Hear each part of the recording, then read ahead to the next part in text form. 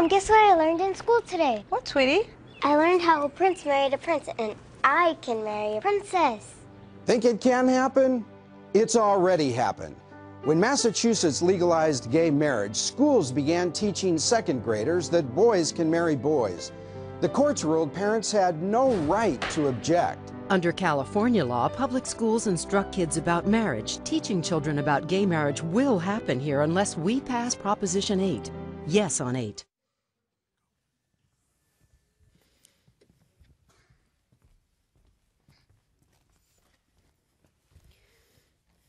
Chris and Sandy, one night after work, had to sit down in the family room, which they never do, so of course we knew something terrible was going to happen, or something really fun. So we sat down and Chris was like, I was approached and asked if I wanted to be part of this case. And I'm, okay, what case? And she says it was whether to see if Proposition 8 was unconstitutional or not. But I would have soccer practice and soccer games throughout the entire week. Then also be playing club soccer, so it was basically, I would have to miss a lot of that. Yeah, and I'm a competitive fencer, so, well, you associate the word activism with people who, with signs and not extremists, but people who, well, when I think of Chris and Sandy, I think of people who not humble, but, people who don't want to force their views on people. I mean, we thought our parents were married. Yeah. That's how they explained it to us. So when we think of marriage, we think of Chris and Sandy, we think of our parents. But I know for a fact that there's a lot of kids in my school who don't want to see them as married.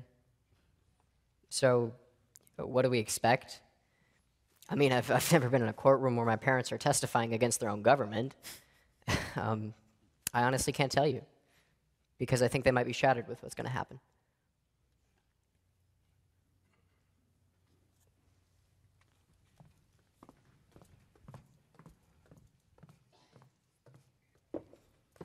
Calling civil case 09-2292, Kristen Perry versus Arnold Schwarzenegger. Appearances, counsel, please.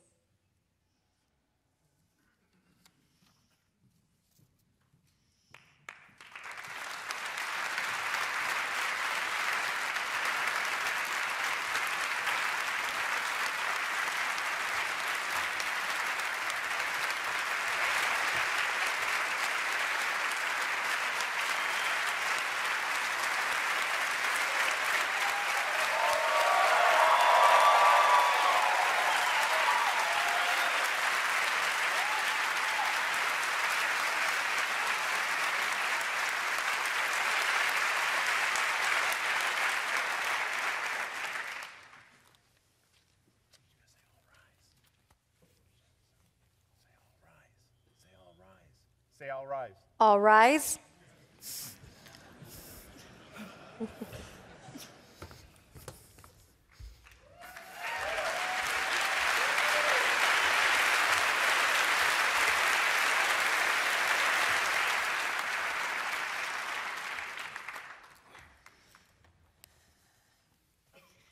On Election Day, 2008, Californians voted in favor of Proposition 8, thus rewriting the California state constitution to add a ban on marriage for gay and lesbian citizens who were already enjoying that right.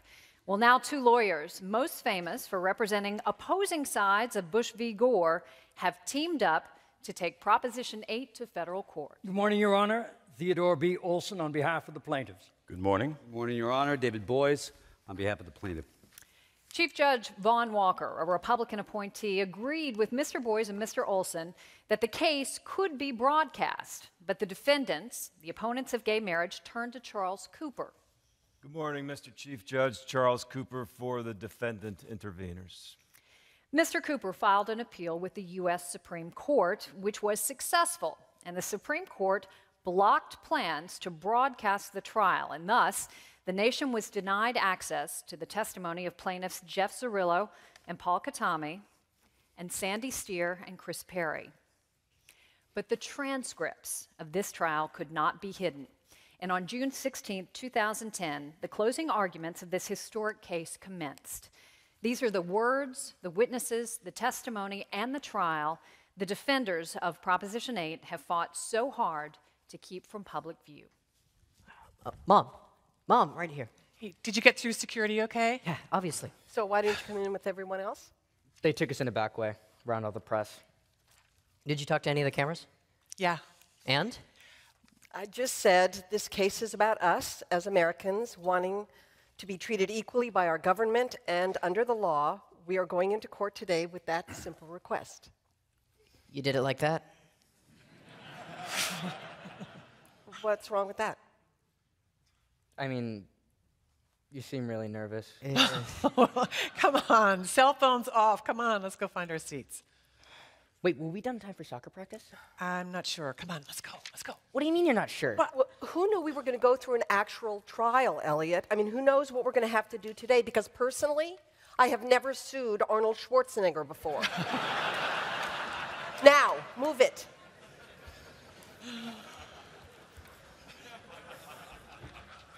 Obviously, the hiatus that we've had is not anything that I would have hoped for.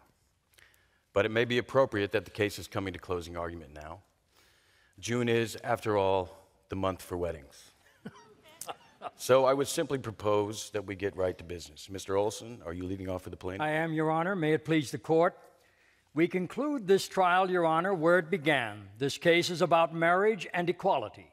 The fundamental constitutional right to marry has been taken away from the plaintiffs and tens of thousands of similarly situated Californians. This state has rewritten its constitution in order to place them into a special disfavored category, where their most intimate personal relationships are not valid, not recognized, and second-rate. I'm going to, with your permission, Your Honor, play some excerpts from the testimony of the plaintiffs.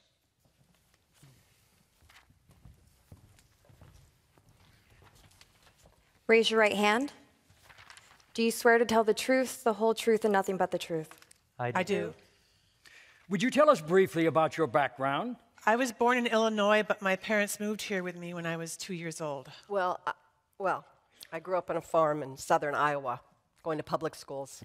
I am the executive director of a statewide agency that provides services and support to families with children 0 to 5. Now, today you are in a committed relationship with another gay man, correct? I have found someone that I know I can dedicate the rest of my life to. And when you find someone who is not only your best friend, but your best advocate and supporter in life, it's a natural next step for me to want to marry that person. March will be 9 years. Sandy and I live together in Berkeley with our children. We each bring 2 biological children to our family and each other, our 2 younger sons in high school. I remember the first time I met Sandy thinking she was maybe the sparkliest person I ever met. And our friendship became deeper and deeper over time, and then after a few years, I began to feel that I might be falling in love with her. And how did she feel about you? Well, she told me that she loved me too. We will be asking her to verify that. Okay. It's always an awkward situation at the front desk of the hotel. The individual working at the desk will look at us perplexed. You ordered a king-size bed. Is that really what you want? And it was certainly an awkward situation walking into the bank and saying, my partner and I want to open a joint bank account, and hearing, a business account? An LLC or an S corporation? No, not my business partner, my partner. Being able to call him my husband is so definitive. It's something that everyone understands. I'm a 45-year-old woman, and I have been in love with a woman for 10 years, and I don't have a word to tell anybody about that. The word marriage has a meaning. If it wasn't so important, we wouldn't be here today. It symbolizes maybe the most important decision you make as an adult, who you choose. Unless you have to go through that constant validation of self, there's no way to really describe how it feels. I love Jeff more than myself, and being excluded in that way is so incredibly harmful to me. I can't speak as an expert. I can speak as a human being that's lived it. Opponents of Prop 8 said gay marriage has nothing to do with schools. Then a public school took first graders to a lesbian wedding, calling it a teachable moment. Now this politician says schools aren't required to teach about marriage. Yet his official website confirms teaching marriage is required in 96% of schools. And a leading Prop 8 opponent has warned parents cannot remove children from this instruction. Unless we vote yes on Proposition 8, children will be taught about gay marriage. Whether you like it or not. Your Honor, the words they put into the hands of California voters focused heavily on protect our children. Protect our children from somehow learning that gay marriage is okay, that there is something wrong, sinister, or unusual about gays, and their relationships are not okay and decidedly not suitable for children. For obvious reasons, however, the gays are not okay message was largely abandoned during this trial in favor of procreation and deinstitutionalization themes. And I submit that the overwhelming evidence in this case proves that allowing persons to marry someone of the same sex will not in the slightest deter heterosexuals from marrying or from having babies. Well, they have identified a difference between opposite sex and same-sex couples in that opposite sex couples can procreate without the intervention of some third party.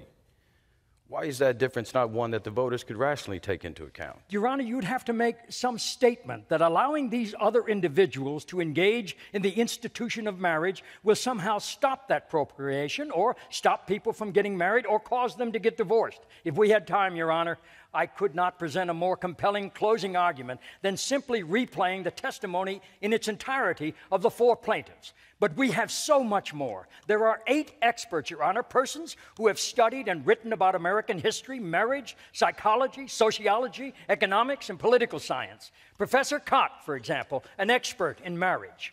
Marriage, the ability to marry, to say I do, is a basic civil right. It expresses the right of a person to have the liberty to consent validly.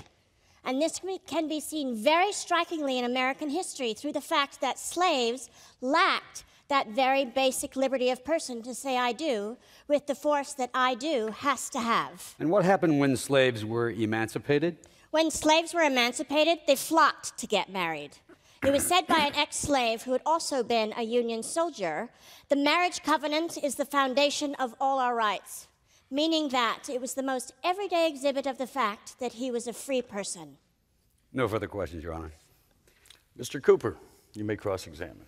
In the 19th century, many Americans engaged in informal marriages, correct? That is true. And pregnancy or childbirth was the signal for a couple to consider themselves married, correct? Well, not always, sometimes. Well, let's look at public vows. Your book, which has been admitted, page 31. Page 31, you said? It reads in part, marriage frequently followed upon a sexual relationship between a man and a woman proving fruitful rather than preceding it. Pregnancy or childbirth was the signal for a couple to consider themselves married.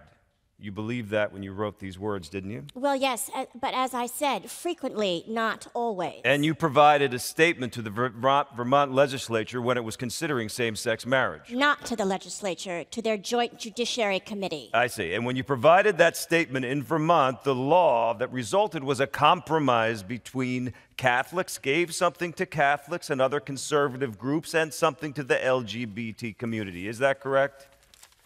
It did state in its first line, marriage is between a man and a woman.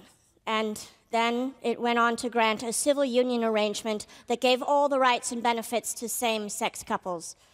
Yes. Your Honor, we have no further questions. Thank you, Professor. A civil union? A domestic partnership would relegate me to a level of second-class citizenship, maybe even third-class citizenship. It doesn't give due respect to the relationship that we've had for almost 9 years. Only marriage could do that. Husband is definitive. It's something that everyone understands. There is no subtlety to it. It is absolute, and it comes with the understanding that your relationship is not temporal, it's not new, it's not something that could fade easily. We would love to have a family, but the timeline for us has always been marriage first because it solidifies the relationship. And we gain access to that language that is global, where it won't affect our children in the future. They won't have to say, my dad and dad are domestic partners, because truth is, not everyone knows what a domestic partnership is. We want our children to be protected from any awkwardness like that. We want to focus on raising our kids.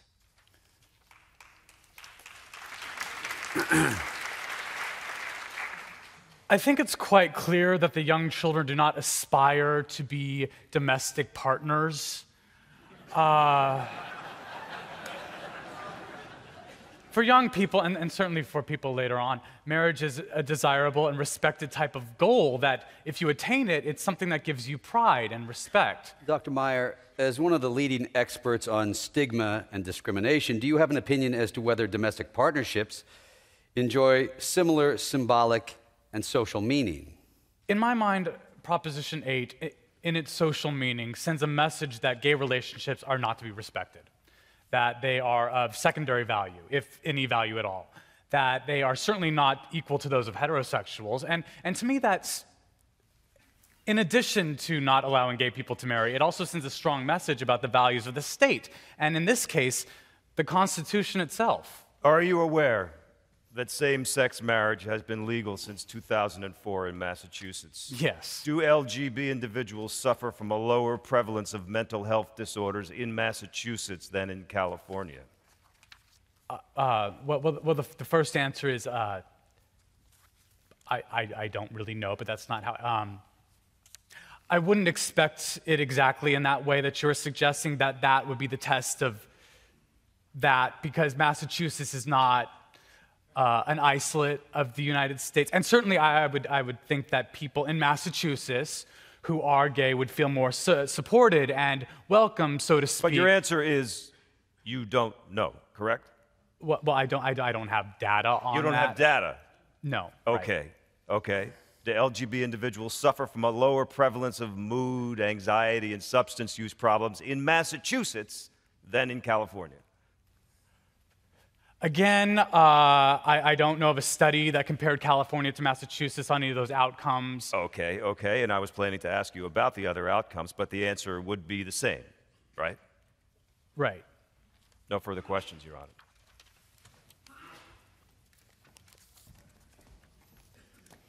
With us today from New York and Virginia, we have Evan Wolfson, whose work is focused on winning marriage equality, and Maggie Gallagher, who is president of the National Organization for Marriage. Now,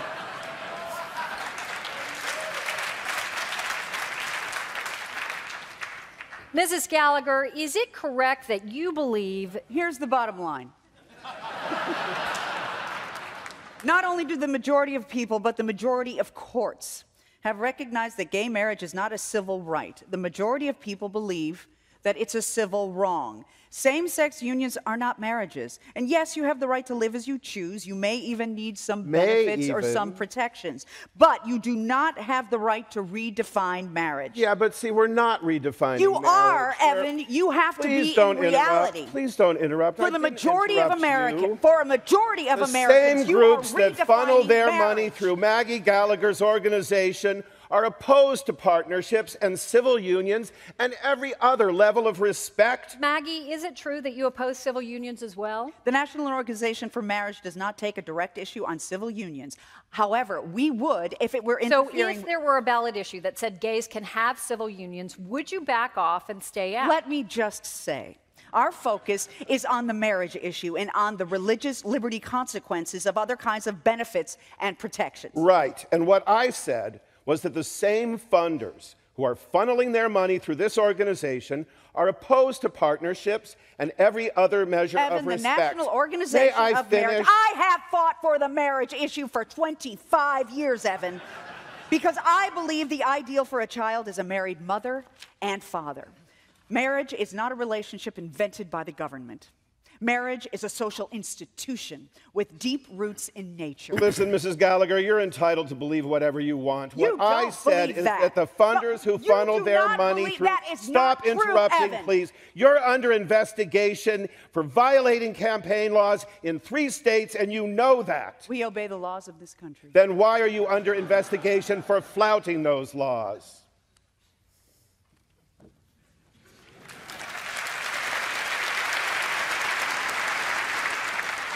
Your Honor, the plaintiffs are in the same position as Mildred Jeter and Richard Loving, who in 1967 had no interest in diluting the institution of marriage. They only wanted to marry the person they loved, the person of their choice, who happened to be a person of a different race. That's all the plaintiffs desire, the right to marry the person they love, the person of their choice, who happens to be of the same sex. Well, now, the Supreme Court decided that the issue which we are confronted with here, was not ripe for the Supreme Court to weigh in on. That was 1972. What's happened in the 38 years since 1972? The Supreme Court in Lawrence versus Texas reversed Bowers versus Hardwick with a 6-3 decision, and the majority of that opinion, Justice Kennedy and 4 other justices, decided that case on the basis of due process. The statute in Lawrence was a criminal statute. Yes. The denial of the right to marriage of same-sex couples doesn't have any criminal sanction. I submit it doesn't make any difference. Our fundamental rights cannot be taken away unless the state has a very, very fundamental, strong, compelling reason to do so. And it acts with surgical precision so that it takes no more than the compelling reason justifies. We're talking about a group of individuals who meet every one of the standards for suspect classification. They are a minority. There wasn't any dispute about that. It's an immutable characteristic. The witnesses said that. I was a very precocious kid. So one day I ended up looking up the word homosexual in the dictionary. Something along the lines of a romantic attraction between members of the same sex. And it slowly dawned on me that that's what I was. So given your prior testimony about homosexuals, how did you feel when you realized that you were gay? Well, once I realized what a homosexual was, I was scared by that. I realized that this was bad news for me, so I hid it as far away from everyone as I could. And around this time, did you talk to anyone about being gay? When I was in the 7th grade, I remember being taunted about being gay. I was called faggot, I was called a homo, a queer. It was scary going into that building, realizing these kids were taunting me with a word that was so close to the truth. I would go home crying. Did your parents ever find out that you were gay? When I was 13 years old, my parents discovered my journal, and for the first time I had admitted to myself that I was gay, and I had actually written those words, and they found that and read it. And what happened when they read that journal? They were very upset. They were yelling. I remember my mother looking at me and telling me that I was going to burn in hell. It was shocking. I had never heard anything like that from my mother. I mean, you don't get much worse than eternal damnation. And what is NARTH? NARTH stands for the National Association for Reparative Therapy of Homosexuality. It's a reversal therapy organization based in Encino, California. Mm-hmm. And how long were you at NARTH? From what ages? 14 to 16. And during the time that you were at NARTH, how was your home life? My mother would tell me that she hated me. Once she told me that she wished she had had an abortion instead of a gay son. She told me that she'd wish I had been born with Down syndrome or that I had been mentally retarded. Who did you meet with at NARTH? I met with Dr. Joseph Nicolosi. Where would you meet with Mr. Nicolosi? I did actually fly out to California to do in-person sessions. I recall Nicolosi saying that, you know, homosexuality is incompatible with what God wants for you, and your parents want you to change, and that this was a bad thing. And were you given any advice on how you would be able to suppress your homosexuality in these therapy sessions? I remember it was a general admonishment, but not a specific technique, no. No further questions, Your Honor. Mr. Cooper, you may cross-examine. Mr. Kendall, have you ever lived in the state of California? No, I have not. You've never read a scientific study addressing the concept of sexual orientation, isn't that true? That is true. And isn't it also true that you have never studied whether a person's sexual orientation can change throughout the course of his or her lifetime?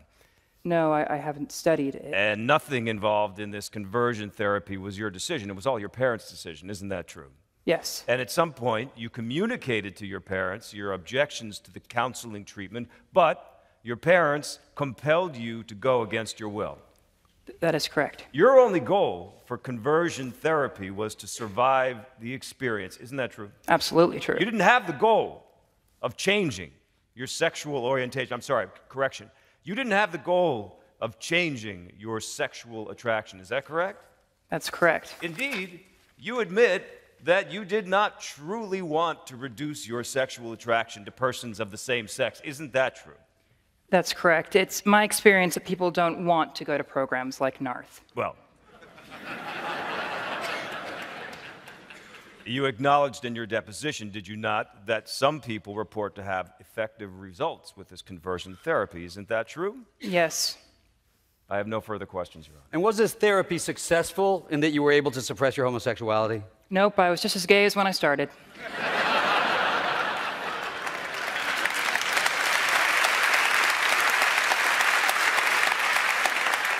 While you were in conversion therapy, were you introduced to any people who purported or were purported to you to have successfully undergone conversion therapy? I remember during one of the group therapy sessions, Nikolowski trotted out his perfect patient, the guy who had been cured of his homosexuality, and his name was Kelly. And did meeting Kelly have any impact on your views of conversion therapy? I remember once when Nikolowski stepped out of the room, we were talking amongst ourselves, and Kelly told me that later that night he was going to a gay bar.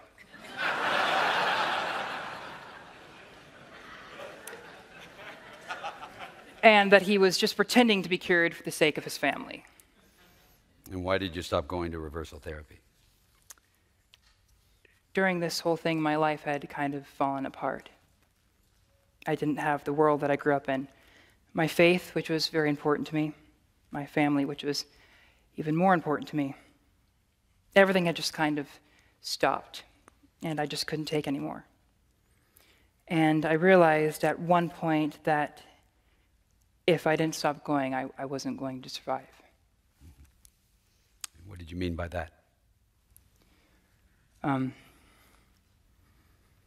would have probably killed myself.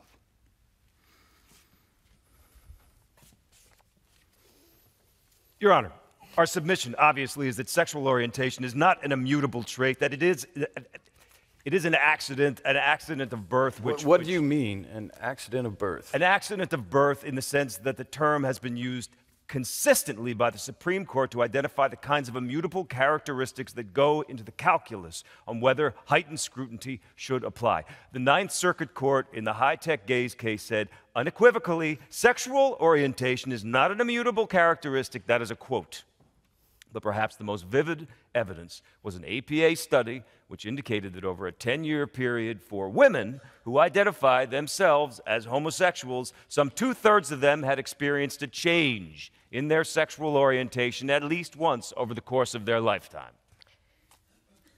I had a hard time relating to the concept of being in love when I was married to my husband. I honestly just couldn't relate to people when they said they were in love. I thought they were overstating their feelings.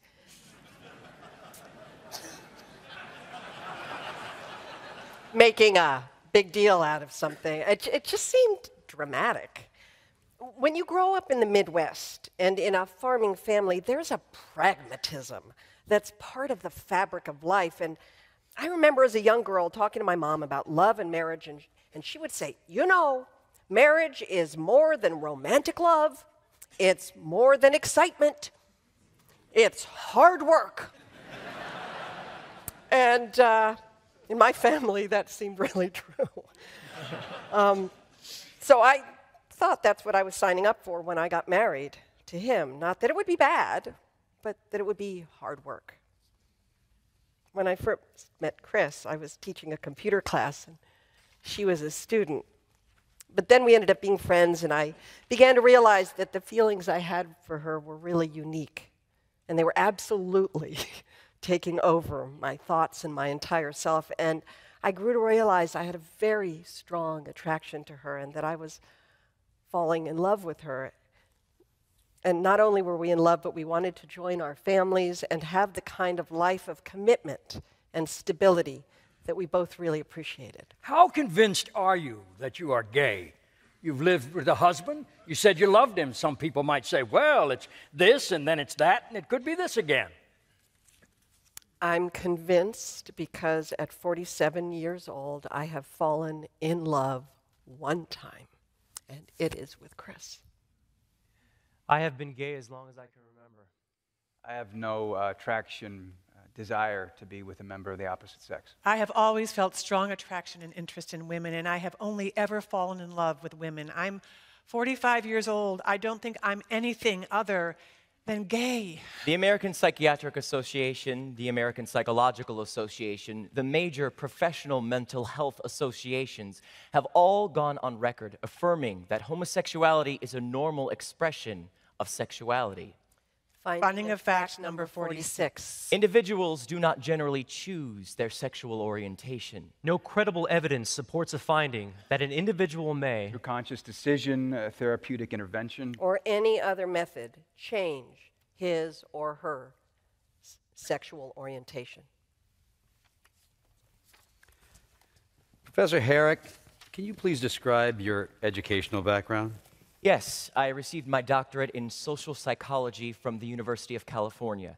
My dissertation focused on heterosexuals' attitudes towards lesbians and gay men. And turning your opinions, Dr. Herrick, what is sexual orientation? Sexual orientation is a term we use to describe an enduring sexual, romantic, or intensely affectional attraction to men, to women, or to both men and women. It's used to refer to an identity or a sense of self that is based on one's enduring patterns of attraction. So is homosexuality considered a mental disorder? No. There were empirical studies that had been conducted that had failed to support the view of homosexuality as a mental illness. Okay, looking at the study, the definition and scope of sexual orientation. It says, we suggest the term sexual preference is misleading as it assumes conscious or deliberate choice and may trivialize the depth of the psychological process involved. We recommend the term sexual orientation because findings indicate that homosexuals' feelings are a basic part of an individual's psyche and are established much earlier than conscious choice would indicate. Do you agree with that? Yes. Yes, I do. But these immutability characteristics, they really are not the important factor, are they, in deciding what the level of scrutiny is? Well, Your Honor, yes, with respect, it is a critical element, but it isn't more or differently critical than, say, political power. And, Your Honor, under the Supreme Court's test for political powerlessness, we would submit to you again that the evidence is overwhelming that gays and lesbians are not politically powerless, notwithstanding Dr. Segura's testimony. Dr. Segura, how have ballot initiatives in this country affected the rights of gay men and lesbians in terms of political power? Well, for starters, I would include in this undocumented aliens who are a distant second. There is no group who has been targeted by ballot initiatives more than gays and lesbians. The number of ballot initiative contests since the late 1970s is probably at or above 200. Gays and lesbians lose 70% of the contests and 100% of the contests over same-sex marriage and adoption. Are gays and lesbians underrepresented in political office in the United States? At last count, only 6 people have ever served in the House of Representatives who have been openly gay, and only 2 of those were elected as openly gay. There has never been an openly gay senator or cabinet member, or certainly president. And only about 1% of the state's legislatures are gay. So how does the lack of participation or representation in government positions undermine the political power of gay men and lesbians? There are members of the United States Senate who in public speeches have compared same-sex marriages to marrying a box turtle. Senator Coburn has gone on record saying that the gay and lesbian agenda is the greatest threat to the freedom in the United States today. And a senator from South Carolina said that gays and lesbians shouldn't be allowed to teach in the public schools. It's difficult to imagine an elected official saying such a thing about really almost any other citizen group. Now, that's not the fringe. That's a United States senator. And as a consequence, it legitimizes some of these deeply hostile beliefs. I don't want to draw people's criticism. In fact, quite the opposite. I would really like people to like me. I would. So since I know I have this trait that I can't change, that people don't like, I go to great lengths to develop other traits that people will like. So I put a significant amount of time and energy into being, well, likable. So so that when discriminatory things happen, maybe I can turn it around. The decision every day to come out or not at work, at home, at PTA, at music, at soccer, it's exhausting. If, for example, I'm on a plane and somebody comes up and I've saved a seat for Sandy, but she's not there yet, and they say, "Is that saved?" And I say, "Yes, it's for my partner." And they say, "Oh, well then could you please move so I could sit there?" Or if we're at a store and people want to know if we're sisters or cousins or friends, and I have to decide every day if I want to come out everywhere I go and take the chance that somebody will have a hostile reaction, or just go there and buy the microwave we went there to buy without having to go through all that again.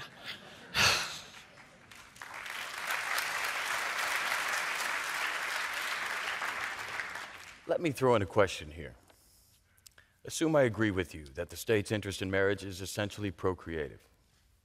How does permitting same-sex marriages impair or adversely affect that interest? Your Honor, that gets to the fundamental disagreement there. They say that it's not enough for opposite-sex unions to further and advance these vital state interests, that we have to prove that including same-sex unions into the definition of marriage would actually harm those purposes and interests.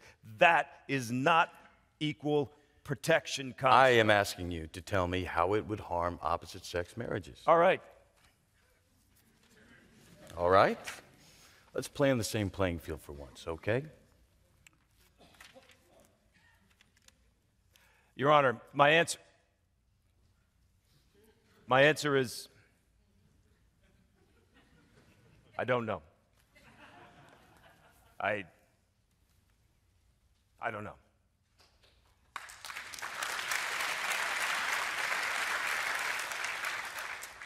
Does that mean if this is not determined to be subject to rational basis review, you lose? No, Your Honor. Just haven't figured out how you're going to win on that basis yet. Your Honor, by saying that the state and its electorate are entitled, when dealing with radical proposals for change, to move with caution. Keep in mind, this same-sex marriage is a very recent innovation. Its implications of a social and cultural nature, not to mention its impact on marriage over time, can't possibly be known. So this is a political question, and the court should abstain? Is that it?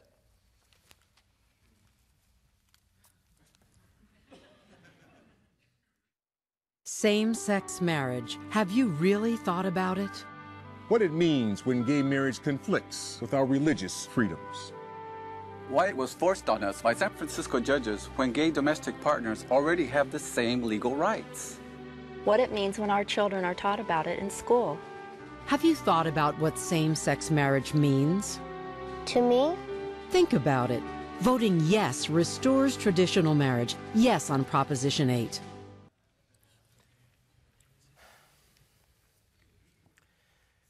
I was in traffic in Los Angeles, and that's like having coffee with someone in the car next to you. You deal with sitting next to this person over and over again for miles. And I noticed that this person had a Yes on 8 campaign sticker on their bumper. And I thought, I want to see who this person is. And I pulled up, and I looked over, and I got a very distinctive what look back. And I said, I just disagree with your bumper sticker. She said, well, marriage is not for you people anyway. And I thought, God, do I have a gay flag on my car? Like how does she even know I'm gay? And normally I think I'm pretty good about being able to come back with, something to support myself. But I was in shock. And I remember it was a yellow bumper sticker, and it had an image that looked like a parent and a child connected, because Protect the Children was a big part of their campaign. But when I think of protecting your children, you protect them from people who will perpetrate crimes against them. You protect yourself from things that can harm you physically, emotionally. And the insinuation that I would be a part of that category, that my getting married to Jeff is going to harm some child somewhere, it's so damning and it's so angering, because if you put my nieces and nephews on the stand right now, I'd be the cool uncle. And to think that you had to protect someone from me, from Jeff, from our friends, and from our community, there's no recovering from that. And unless you've experienced that moment, regardless of how proud you are, you feel ashamed. It rocks your world. I'm willing to acknowledge that there are plenty of good Californians that voted for Proposition 8 because they are not, well, let's say they are uncomfortable with gay people. They're uncomfortable with gay people entering into marriage, and they're uncomfortable with the very idea that gay people are just like us.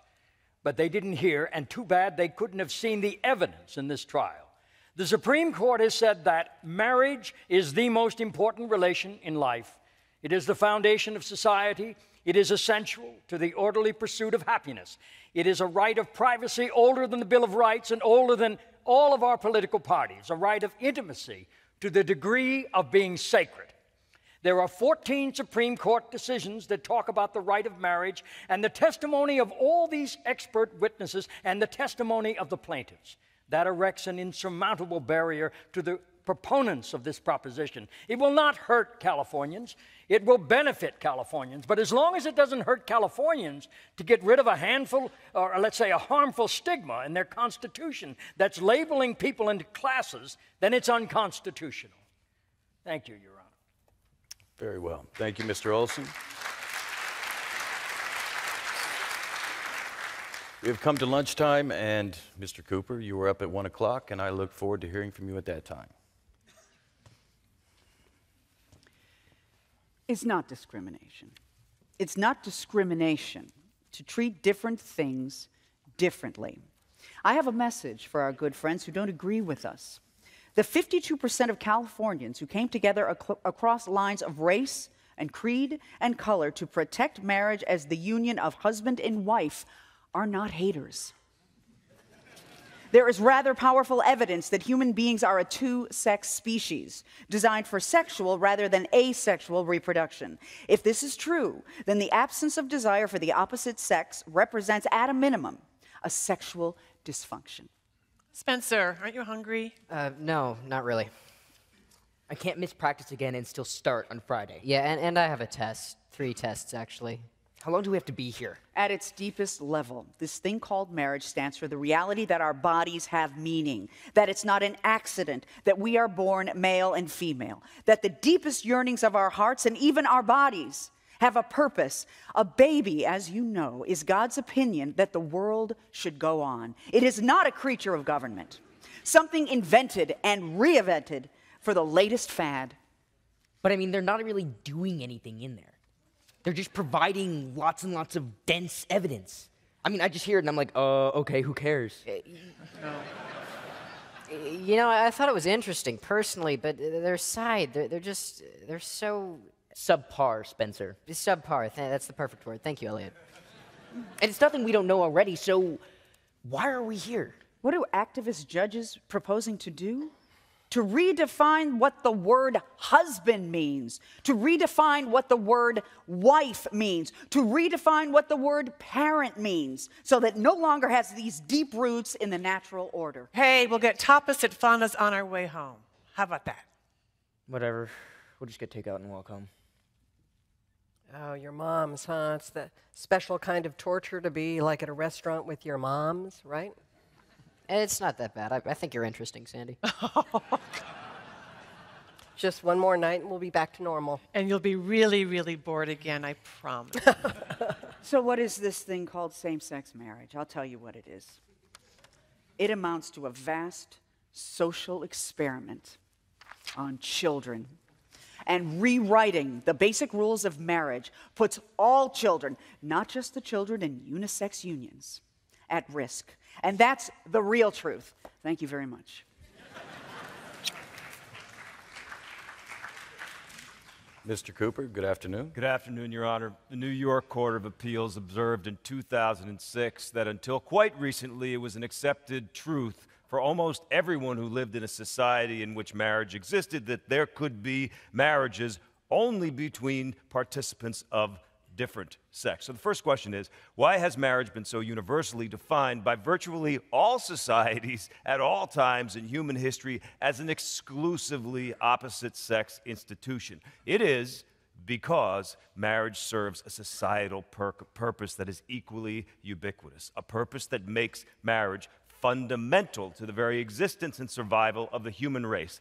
And the historical record leaves no doubt that the central purpose of marriage in virtually all societies and at all times has been to channel potentially procreative sexual relations into enduring, stable unions to increase the likelihood that any offspring will be raised by a man and woman who brought them into the world. Mr. Olson often quotes the Supreme Court statement that marriage creates the most important relation in life. That quote comes from the Maynard case, and the Maynard court explained why the institution of marriage is uniquely imbued with public interest. Do people get married to benefit the community? Your Honor? When one enters into a marriage, you don't say, oh boy, I'm going to be able to benefit society by getting married. What you think of is, I'm going to get a life partner. Yes, Your Honor. Somebody that I can share my life with, maybe have children. But all sorts of things come out of a marriage. Yeah, but if you... But is this the purpose of marriage for individuals to benefit society? Well, it may well be that individuals who get married aren't doing it in order to benefit the community, although that is the ultimate result of it. But the question has to be, well, why does the government regulate this relationship? That's a good question. Why doesn't it leave it entirely up to private contract? It is because this relationship is crucial to the public interest, because, Your Honor, the procreative sexual relation is an enormous benefit to society, and it represents a very real threat to society's interests. A threat? A threat, in the sense that to whatever extent children are born into the world without this stable, enduring marital unit and raised by both of the parents that brought them into this world, then a host of very, very negative social implications arise. But the state doesn't withhold the right to marriage to people who are unable to produce children of their own.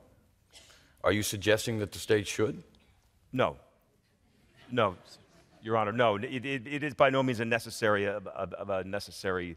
condition or a necessary requirement. Well, then the state must have some interest, wholly apart from procreation. Your Honor, it isn't a necessary requirement that the state actually insist that individuals who get married have children or be able to have children. How would it go about administering such a requirement? It would have to have a premarital fertility testing, some kind of premarital pledge in which the couple found to be fertile, some kind of intrusive process, also pledged to actually have children.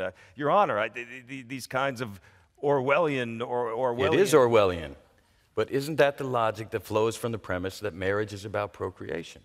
It is enough if the state or the society seeks to attempt to ensure and increase the likelihood.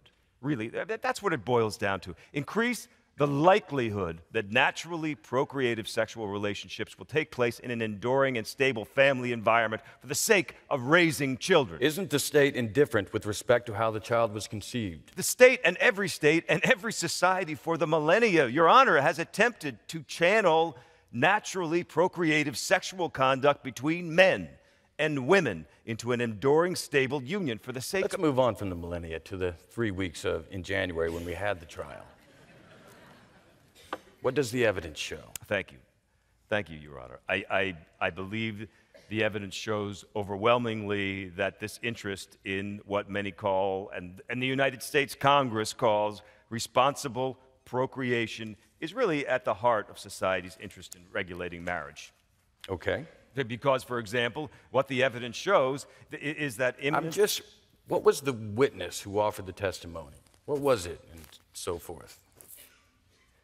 Yes, Your Honor. Sociologist Kingsley Davis has described the universal societal interest in marriage as recognition and approval of a couple engaging in sexual intercourse and marrying and rearing offspring.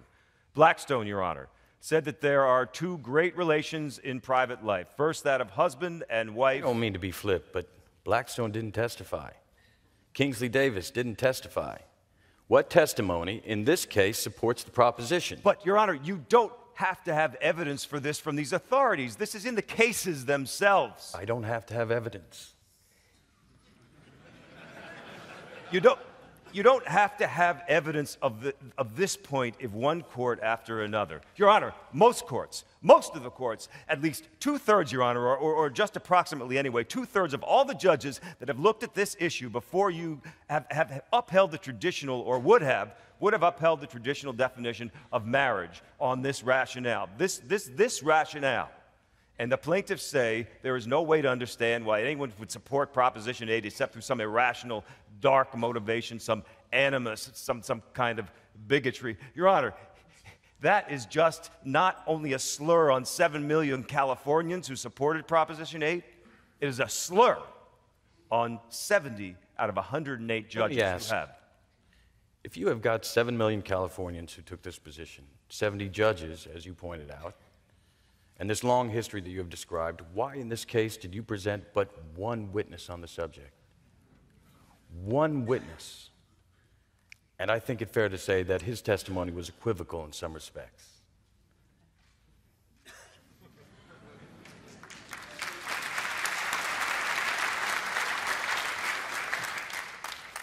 The defense in this case started with a long list of witnesses. But you see, it's easy for people who want to deprive gays and lesbians of their rights to make all kinds of statements in campaign literature or on TV where they can't be cross-examined. But when they have to come into court and defend those opinions under oath, well, initial depositions, their expert witnesses started having second thoughts. That included Dr. William Tam, one of the very men who worked to put Proposition 8 on the ballot in the first place. What is your relationship to the Traditional Family Coalition? I am the executive director of Traditional Family Coalition.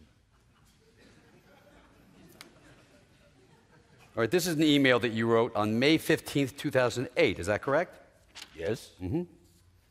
And the last sentence of this says, "We can't lose the battle for Proposition 8, or God's definition of marriage will be permanently erased in California."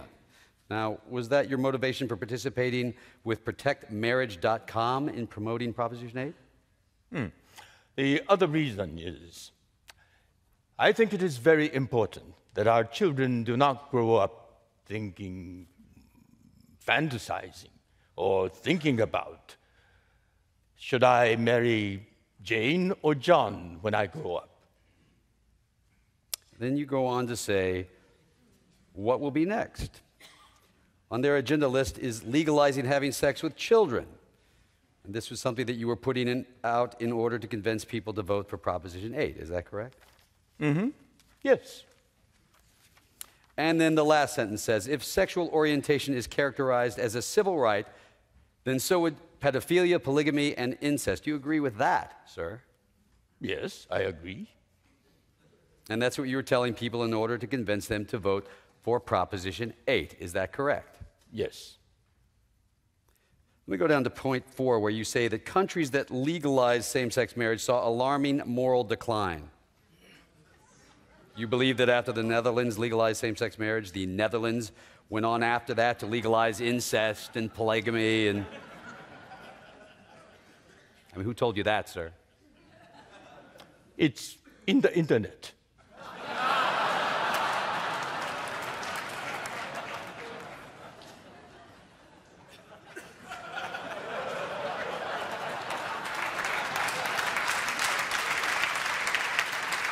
In the internet. And you just put it out there to convince voters to vote for Proposition 8. Yeah.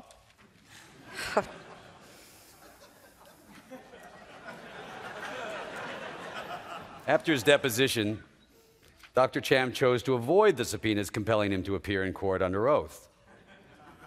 In effect, Dr. Tam went on the lam, refusing to testify. And after our depositions of their potential witnesses were complete, only two were still willing to testify. Their only remaining expert on marriage was a Mr. Blankenhorn.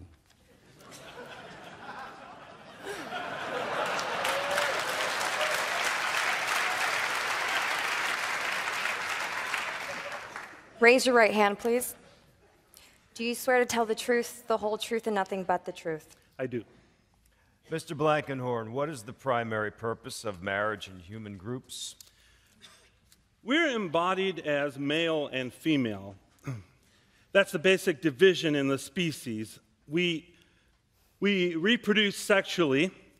In fact, the famous anthropologist Claude Levi-Strauss once described marriage as a social institution with a biological foundation. He was saying that across societies, that the man and the woman whose sexual union makes the child, that those same two individuals are also the social and legal parents of the child.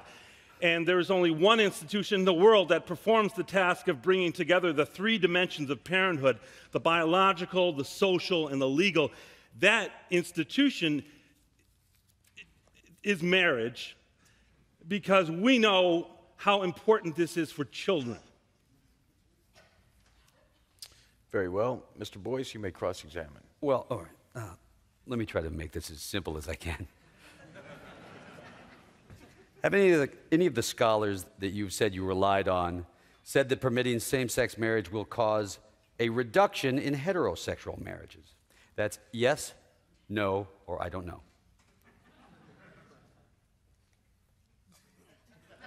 Well, I know the answer. I cannot answer you correctly if the only words I'm allowed to choose from is yes or no. I can give you my answer in a very brief sentence. If you know the answer, why don't you share it with us? Well, I would be happy to, but he's only permitting me to give yes and no. I cannot do that and be accurate.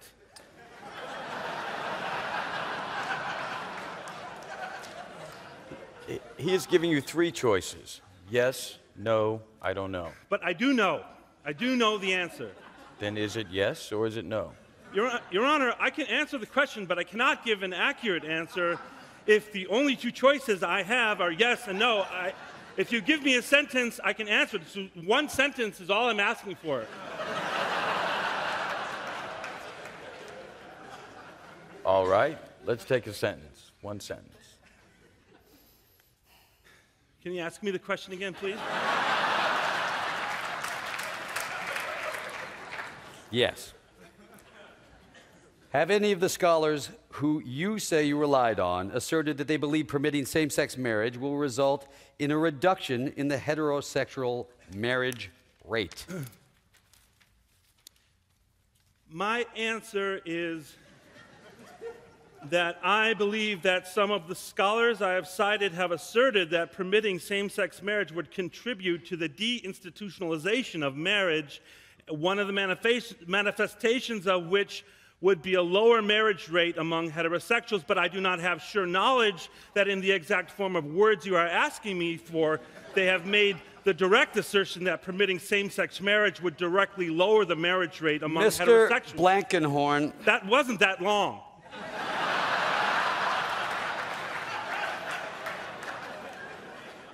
Questions and answers. If I were to take that as an I don't know, would that be fair?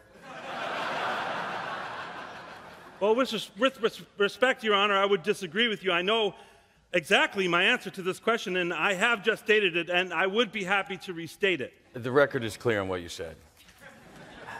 Your Honor, if you will, I want to address the issue of whether or not there is a legitimate basis for people to be concerned that redefining the traditional understanding of marriage presents any basis for concern about the harm that may result. But before analyzing this, I think we have to begin with two propositions. The first one is that redefining the institution will change the institution. And I think Mr. Blankenhorn really summed it up quite well. It's impossible to be completely sure about a prediction of future events. But I do have a great deal of confidence in the likelihood of the weakening of marriage through the process of deinstitutionalization to a greater degree than would be the case otherwise. If you change the definition of the thing, it's hard to imagine how it could have no impact on the thing. So while I don't think anyone here can say that they know from scientific study that they know with absolute certainty that this will happen, I sincerely believe that this is the most, this is a likely outcome, a likely result of adopting same-sex marriage.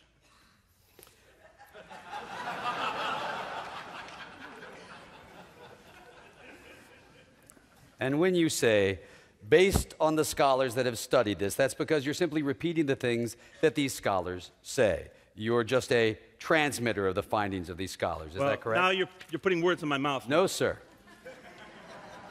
Yes, sir. I was simply trying to report the view of some scholars that I was basing my arguments on. I'm saying there are scholars, respected scholars, who have made this argument based on ethnographic research, and I've read them, and that's the basis for my assertion. Your Honor, could I ask this witness be instructed to listen to the question, answer my question, and not make a statement that is not responsive to the question, even if he believes it's important? I don't need such instruction. My intention is to do exactly that.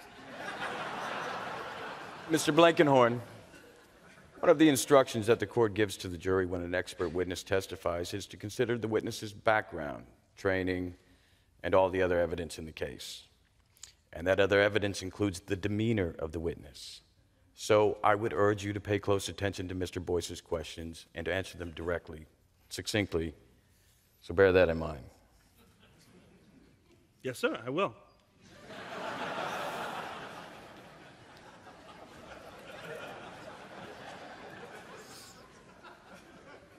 I'm really just addressing whether I was putting words in your mouth.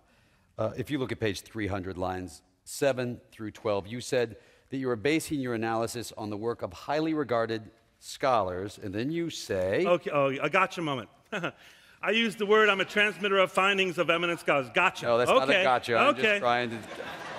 Okay.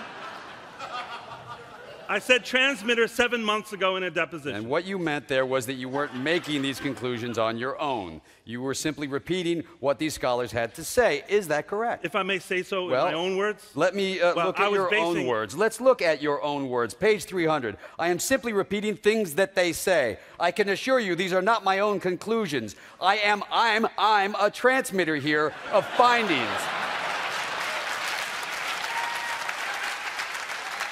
Of findings of these eminent scholars. Did you give that testimony at your deposition? That's what I said at the deposition.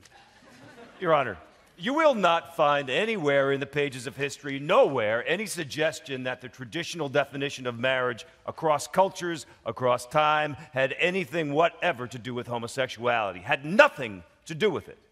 You heard Mr. Olson this morning recount the background of the Loving decision by the Supreme Court in 1967. And up to that time, numerous states had laws on the books which prohibited interracial marriage. Why are we not at that same tipping point here with respect to same-sex marriage? Your Honor, several reasons.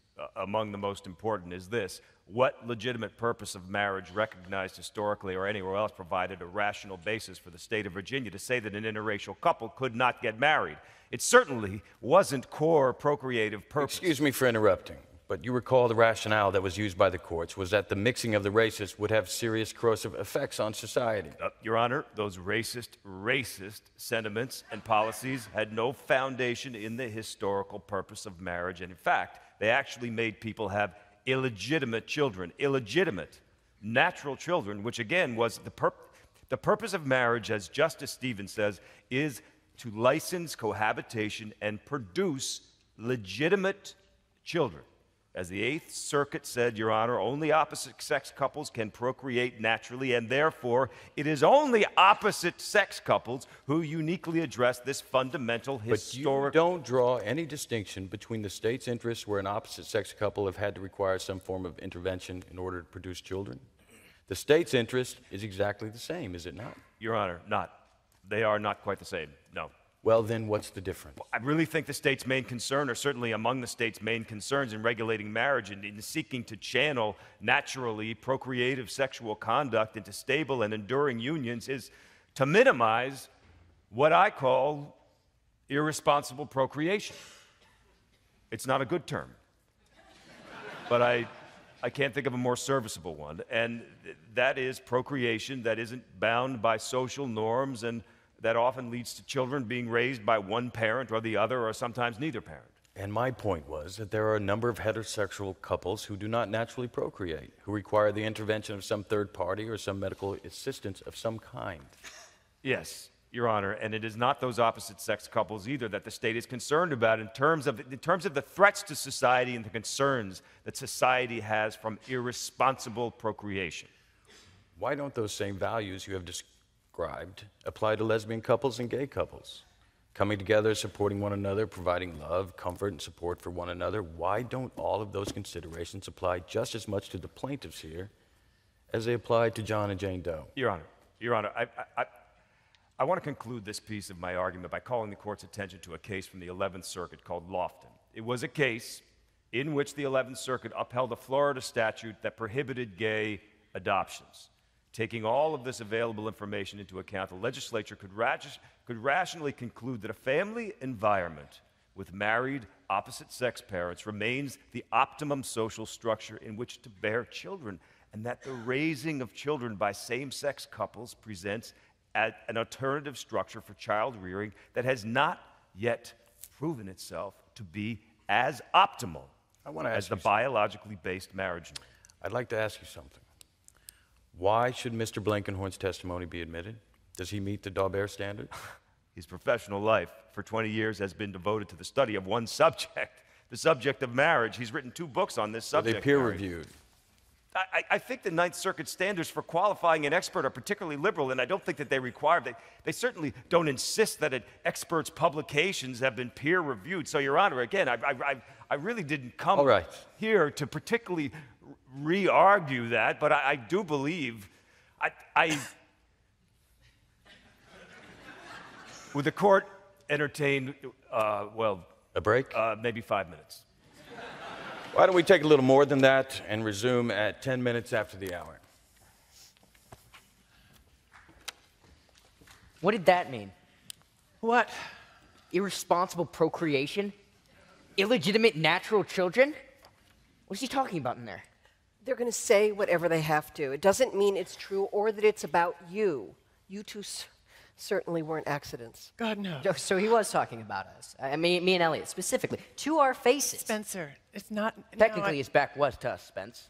He didn't even say it to our faces.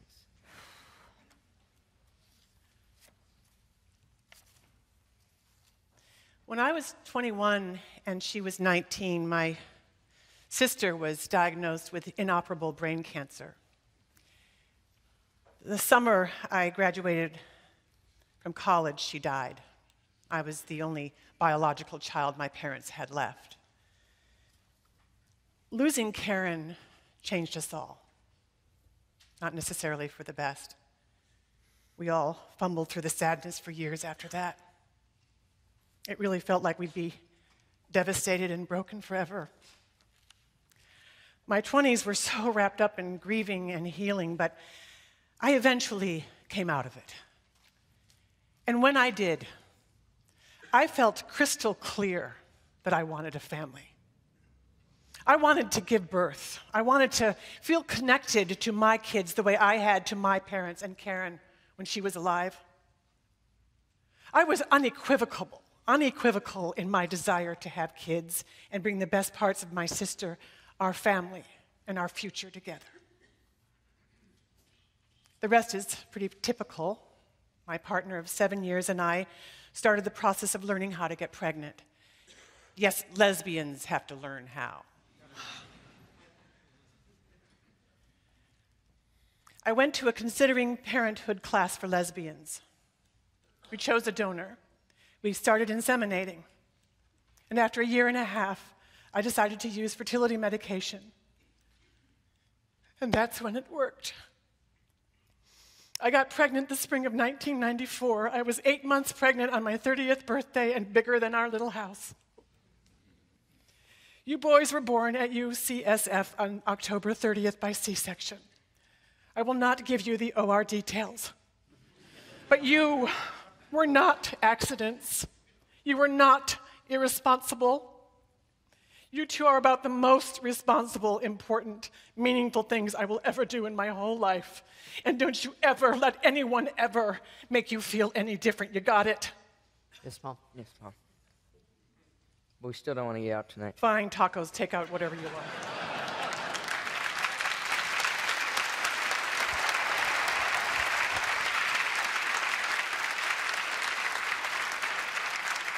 Hey, it's our turn. If you want to hear the rest, we should go back in. Come on.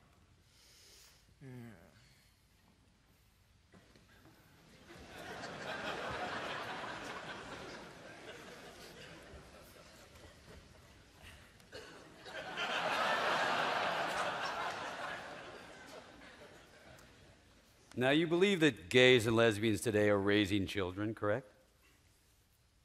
Of course, yes. And in fact, hundreds of thousands of children are being raised by gay and lesbian couples, is that correct? I don't know how many. Did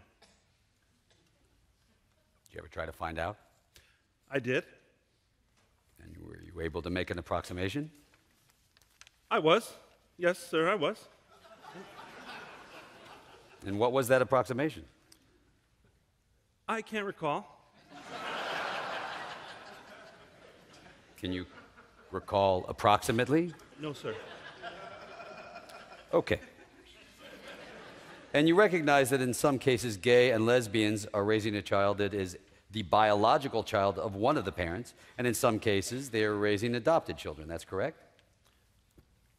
Those would be two yeah, of course they would be. Those would be examples of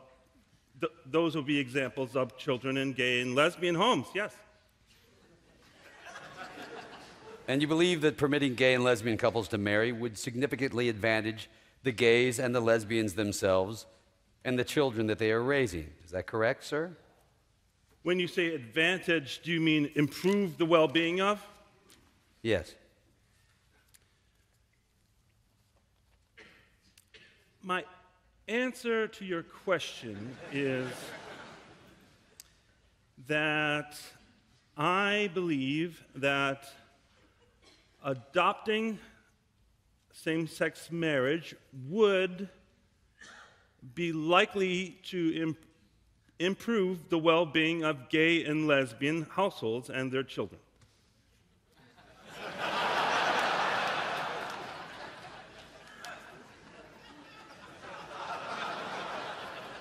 In fact, the studies show that all things being equal, two adoptive parents raising a child from birth will do as well as two biological parents raising a child from birth, correct? No, sir, that's incorrect. Well, sir. Well, may I say another word on We'll that? have an please? opportunity to redirect. Okay, well, it was a clarifying thing, and it actually supports something you just said.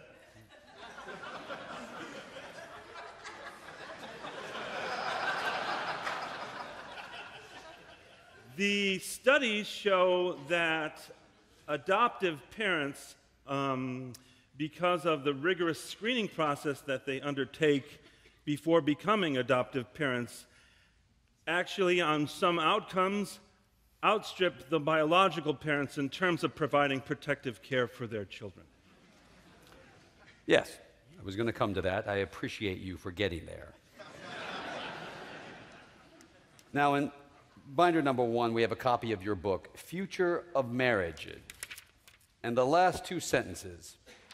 After all, part of the reason why the principle is so revolutionary is that it can grow and deepen over time. Groups that had long been considered effectively outside its moral reach, African Americans, women, people of certain colors or languages or religions, can over time, and often as a result of great struggle, enter into its protective sphere. And then you get to two sentences I want to particularly direct your attention to. You say, I believe that today the principle of equal human dignity must apply to gay and lesbian persons. You see that? Yes, sir. Yep. And the I there is you, correct? That's correct. And you say that in that sense, insofar as we are a nation founded on this principle, we would be more, emphasize more, American on the day we permitted same-sex marriage than we were on the day before. And you wrote those words, did you not, sir? I wrote those words. You believe them to be correct? Yes, yes, I now believe them. That's correct. Your Honor, I have no more questions.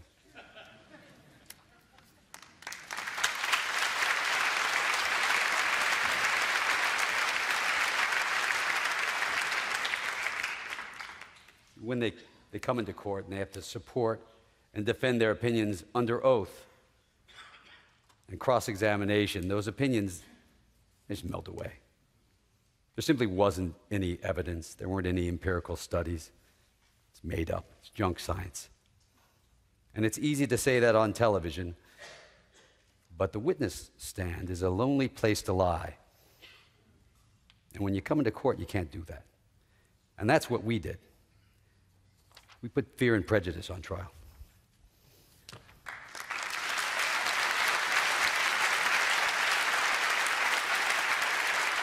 Your Honor, Mr. Blankenhorn's testimony was utterly unnecessary for this proposition. Utterly unnecessary for this proposition.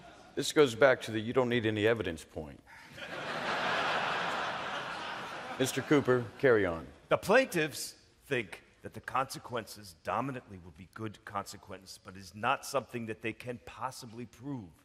And we would submit to you, because I have heard this and read this more than any 3 words that I have ever spoken. I don't know. I don't know how many times I wish I could have taken those words back. Well? Because, Your Honor, whatever your question is, I damn sure know there's a risk. And we want to see what happens in Massachusetts. We want to see what happens right here and elsewhere. But the I don't know, or we don't know where it's going to lead answer, is that enough to impose upon some citizens a restriction that others do not suffer from? We don't have to prove that redefining marriage to include same-sex marriage would visit harm upon the institution and the interests that it serves.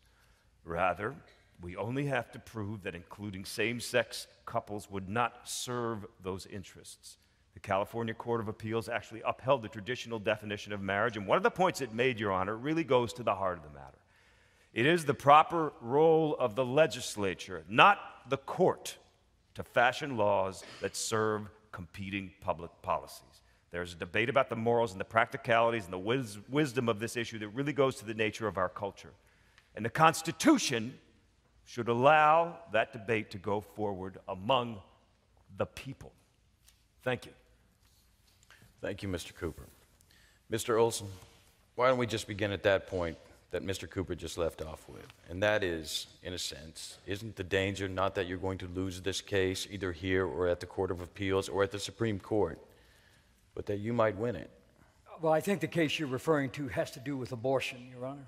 It does indeed. Your Honor, the cases upon which we rely have been entirely different cases. They have relied on fundamental, established constitutional law, because the argument that Mr. Cooper makes is essentially the same argument that was made to the Loving Court, which, by the way, the Loving Court unanimously decided to strike down. And we stand here today thinking, how could that have been?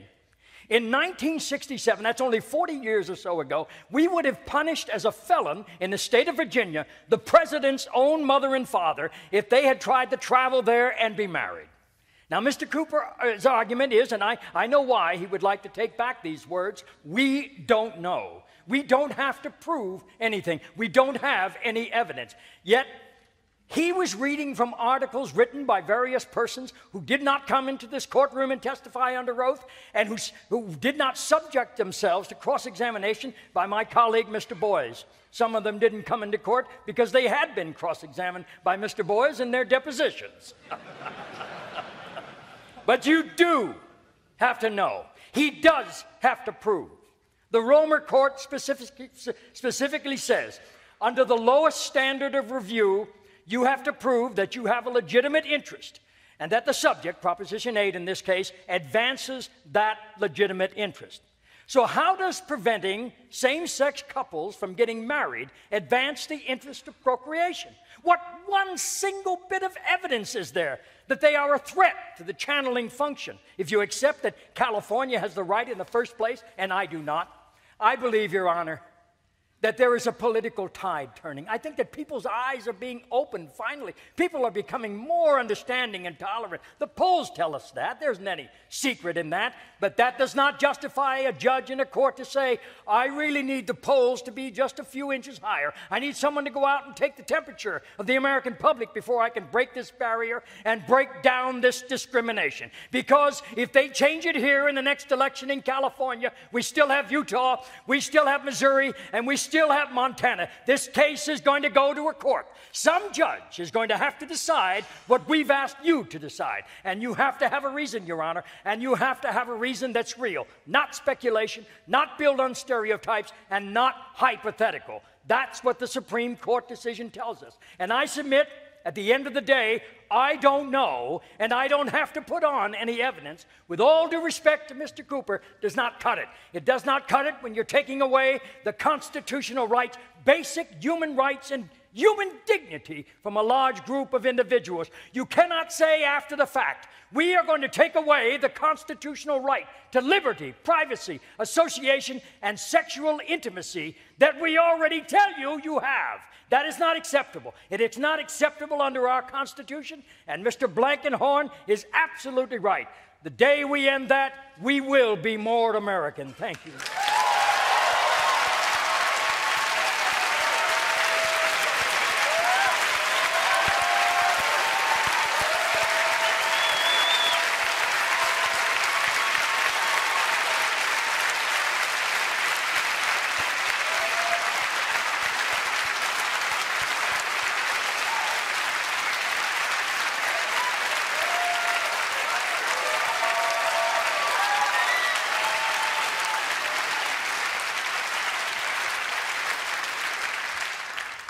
So if there's nothing further, Mr. Cooper.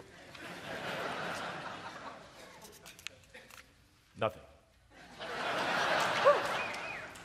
Very well. The matter is submitted.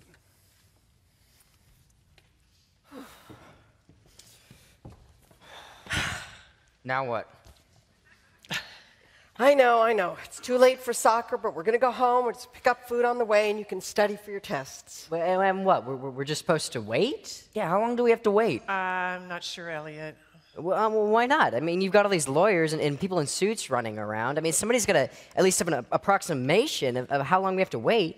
I mean, come on, give me a break. Come on, we'll fight these guys another day. You've got soccer practice tomorrow. You've got tests to study for.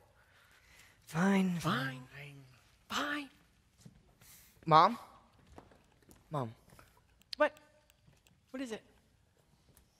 This whole thing was just ignorant. I hated being here. You're right. You're right. You shouldn't have had to have been here. It's my fault. Okay, I'm really sorry. Elliot, I am. I'm just... Let's just get out of here, okay? No. I just remember when you were up there and looking around and seeing everyone crying around me. And not even realizing myself, but I was crying too. I mean, I just saw my mom up there fighting for us. And I'm glad I heard it. Man. I just hated that we had to. I know. That's all. I'm proud of you. Guess that's what I'm saying. I love you, Mom. I love you too, honey.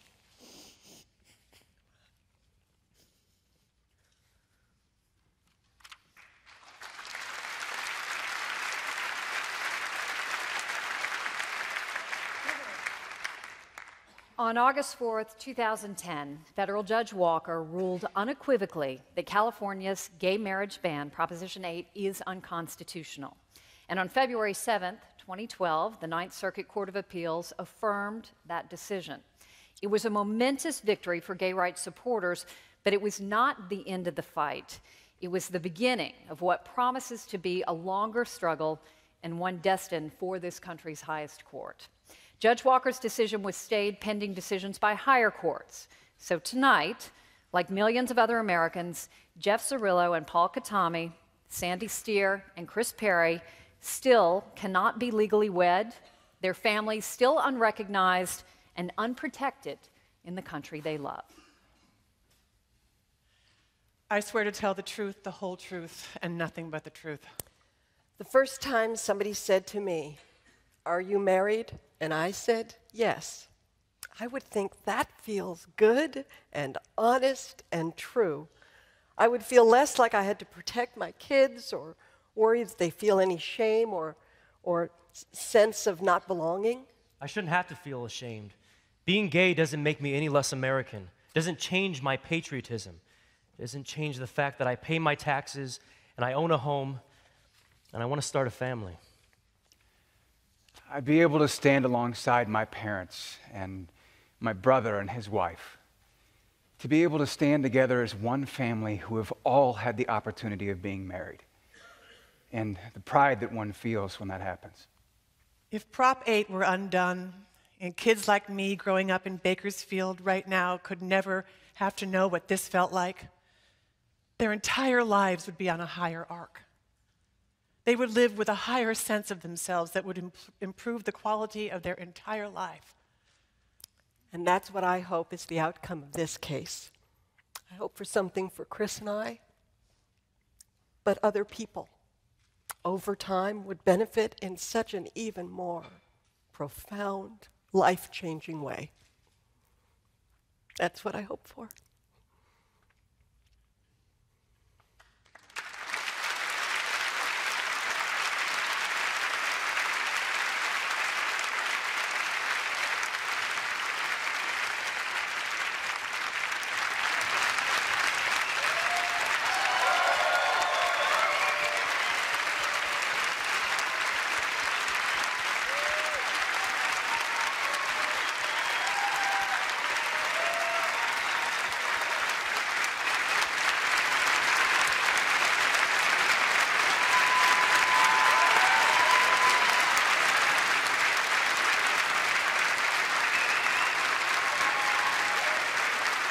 Thank you very much.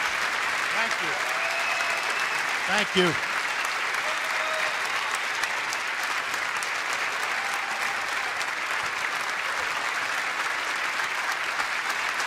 Thank you very much. Thank you all for coming. I want to introduce the author of tonight's play. You all know him, Dustin Lance Black. Come on up.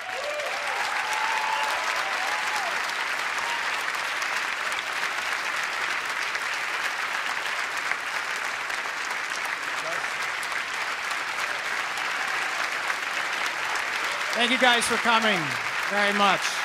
This is the last leg in this race for full equality. That's what you always say, and thank you so much for supporting that today. We need your help to finish this fight at the U.S. Supreme Court. Thank you. We also want to acknowledge the actual plaintiffs who are here tonight. Jeff Cirillo, Paul Katami, Sandy Steers, Chris, where are you? Come on up. Oh, they're right here. Come on up. Chris Perry, Sandy Steers.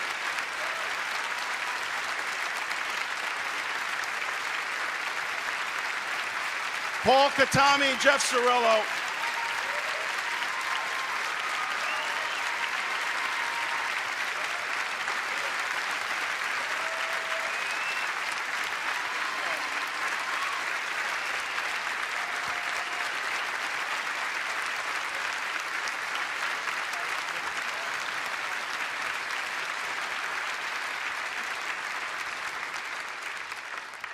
Thank you. Thank you. Everything you're doing is going to push this over the finish line. We needed all of you. We needed everybody here. We needed the AFER team and Rob and Lance and Bruce and everybody. Thank you. Boys, you want to say something?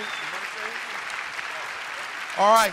And last but definitely not least are the most brilliant lawyers in the country. We have the two greatest lawyers that ever practiced law. Ted Olson and David Boies. Come on up. Ted Olson, David Boies. Come on up.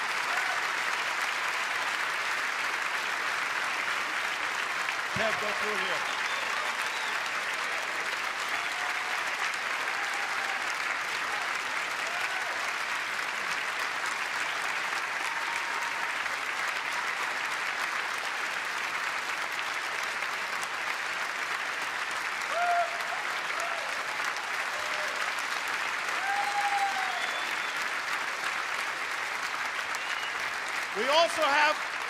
We also have Spencer and Elliot. Come on up, Spencer and Elliot. Spencer and Elliot. Let's have it.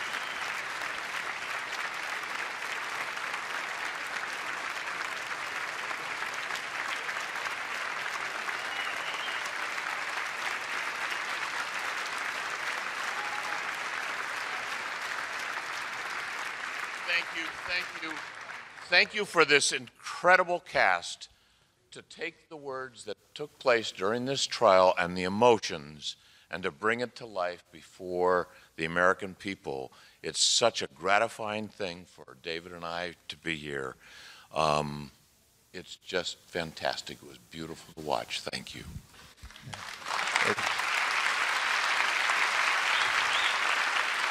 There's a real poetic justice here because the defendants in the case have done everything they could, and thus far successfully, to keep the videotapes of the trial from the American people because they don't want people to understand what happened at that trial. They don't want people to understand what the record was. Now, if they had gone out, they probably would have gone out on C-SPAN. And I'm not sure how many people actually would have watched the entire trial.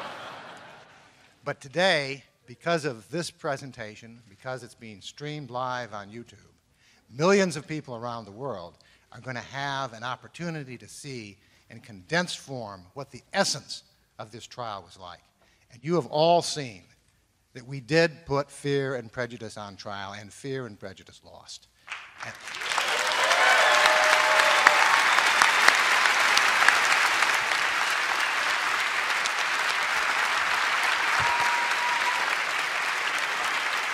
Thank you very much. We'll see you. Thank you very much. Good night, everybody. Good night.